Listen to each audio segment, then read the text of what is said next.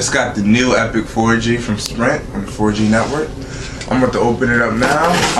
Ordered it from Radio Shack, but still the Epic 4G from Sprint. Let's find out what this baby can do. Right now I'm just gonna shoot an unboxing video. I'm gonna put a review video up soon. It looks like Radio Shack opened it for me. Isn't that a B word? Oh well, so, no they didn't. That's cute. I guess that's how the box is supposed to be. See that? That's the box. That's weird how they did that. The box is pretty heavy. The box has some weight to it, but you know the phone is pretty sexy, right? Here's the battery. So, I mean, they did include battery. I hope that's a spare battery, to tell you the truth, because I would love to have two batteries. I've played with Android phones before. There's just some shipping manuals, barcode for something in here, FedEx, you know, whatever. That's extra stuff. But I've played with some Android phones before. I own the Instinct now, and I used to own the Moment. But now, it's the Epic 4G from Sprint Galaxy S phone. I think #1 phone in the US. A couple other people have said that. With the Super AMOLED screen, perfect for gaming and social networking.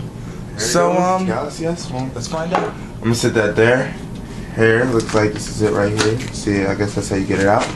You have the little tab. Sure. Look at that. That is, I can't wait. Let's find out what else is in the box though. Little mini box, I guess. Let's see. It's another little box. Looks like some manuals in it. Whole bunch of different languages, but I only speak one language fluently, so obviously English. Some headphones with the replacement buds, and they look like really nice in-ear headphones. It looks like Samsung stepped up. They wanted to conquer the world with their headphones. That was nice. That was a nice touch. Looks like the USB cord, micro, and the adapter to make it into a regular house wall travel charger. That's okay. I wish they had two separate cords, but that's fine. And of course the SD card adapter. Pretty sturdy, pretty good one, pretty strong. I'm gonna be using this one a lot. And that's it. See, nice yellow box. I guess they really like yellow. That's good though. But to the phone, opening the phone up.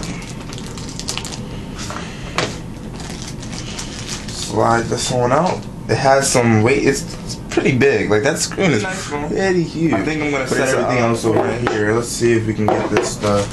That's the headphones, the travel charger adapter, the cord. You know, the batteries right here, and of course, you know, other plastic items. Not exactly sure what I did with the SD card adapter, but we can find that later on tomorrow. Sometime. It doesn't really matter right now. It's all about the phone. The nice little box. Put that over there too. Good. Now I gotta put the battery in it, obviously. So it's time to take the back off. Let's see what's under this. Okay, that looks like a pretty big slot for the battery. And again, I do like this touch though, because on the Moment the SD card went under the battery, so you had to keep taking the battery out. That was a hassle. So now it's up here. Nice little lock system that has going on with the 16 gigabyte micro SD card that comes with. Sit this down. Open this up. Now you can see that the battery is big. The battery is pretty huge. I guess it has to be, but it's light. It's like lighter than the Moment's battery, but it's bigger. So that's something to look at. That's something to think about. How they're making the designs lighter but still bigger. So that's cool to me, I guess. With the 5 megapixel camera and flash in the back. Let's see, make sure it's shut.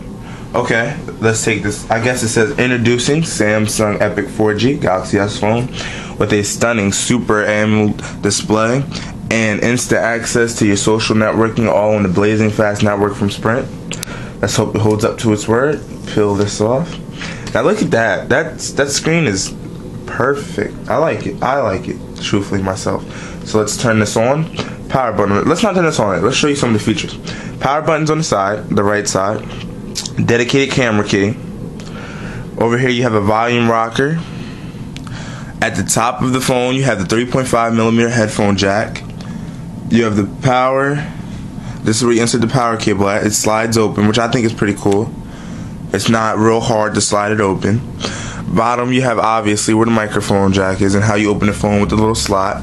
The keyboard is nice, big, full keyboard.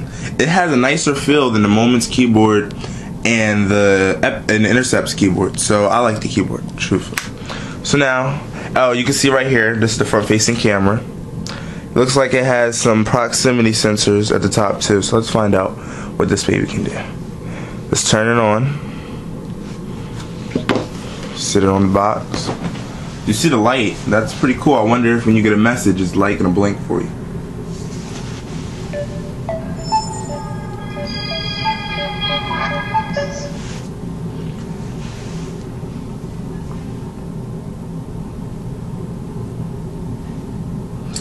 That was a pretty fast startup. I mean, the phones I've ever seen start up that fast was actually like a BlackBerry phone, which was kind of confusing to me because I really hate BlackBerries.